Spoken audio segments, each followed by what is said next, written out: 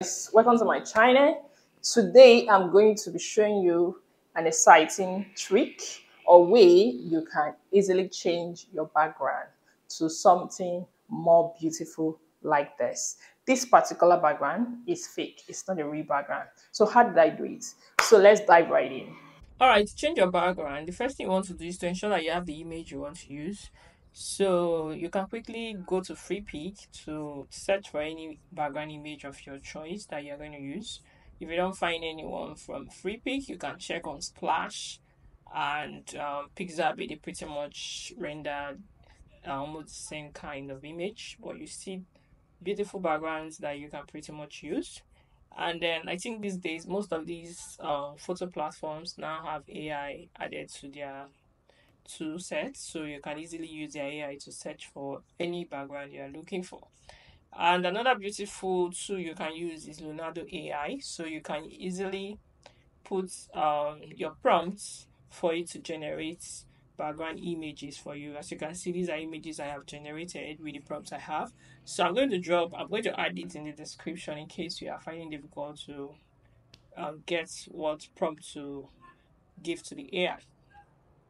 So after that, the next thing you want to ensure is to make sure that you have your CapCut installed. So CapCut comes in both desktop, web, and mobile version. So for this tutorial, I'm using the desktop version on my Mac. So if I go to CapCut, so I already have a project open.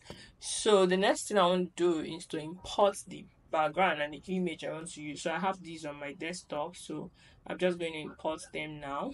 So the next thing I want to do is to bring the video down to the timeline and also the image. So I want to put the video on top.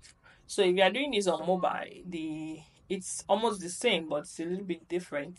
So but on desktop, on mobile, I think there is something called overlay there, but on desktop, you don't get to see overlay. So what you do is to ensure that the item that you want to be on top is on top on the frame, on the timeline. So yeah, as you can see, this image is short. It's not equal to the length of the video. So what you do is to stretch it and ensure that they are on the same level.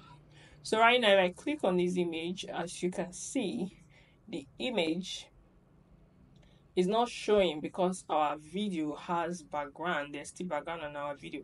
And this is the current size of the image. The image is just a small square.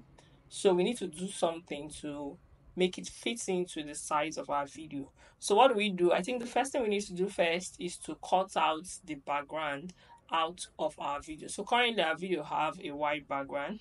So what we want to do now is to cut this background out of it using cutout. You go to the right hand side on that video after the basic you see cutout, and then you click on auto cutout. So that's going to automatically remove the background. So right now this video is transparent. So but our background image is not fitting into our frame. So what we're going to do is to stretch it. So you can stretch it this way till it properly fits in. So now that we have this, if you play now, you see everything is looking okay. But there are still some things you can do to make things even more perfect or more beautiful. So you can use the filter to add any filter of your choice. So maybe for this we could use this we could use this effect. So this is what we get using that effect. So I don't think I like that. So we can use focus. Yeah. So this focus looks good. So what focus feature does is it makes the background a little bit blurred so that you can focus on the video. So we can drag it down and then stretch it so that we are putting it on the video. Also ensure that it is on the same level. And I think the easiest way for you to achieve that is to just click both of them, like click the video and the background together, create compound clips so that they are together. You can easily like move them around together. But when you want to work with them individually, you can double tap or you can on click. So right now we have the effects that we want. We also have our image and our video together.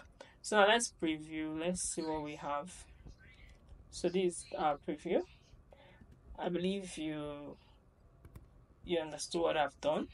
So this is pretty much what you do when trying to change your background. So you can use any background of your choice. And recently I found out that with the AI too, you don't really need to go out of this platform to search for image. You can also put in your prompts here and it's also going to generate some beautiful backgrounds for you. So maybe in later videos, we could look at some of the beautiful features, other features that can make your videos pop.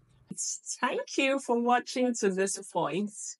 And please do wait to like this video and also subscribe to my channel. It will really mean a lot to me. And thank you in advance for doing that. And I will see you next time. Bye for now.